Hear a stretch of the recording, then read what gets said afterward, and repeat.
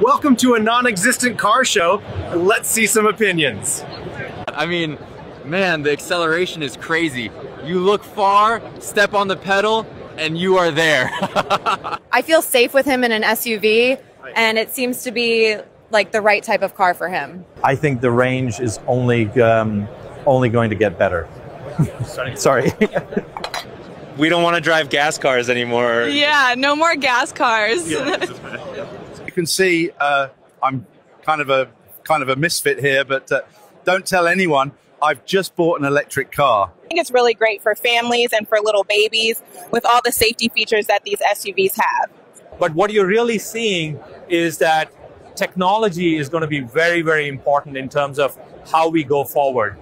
It was great to come to the conference because my husband loves cars.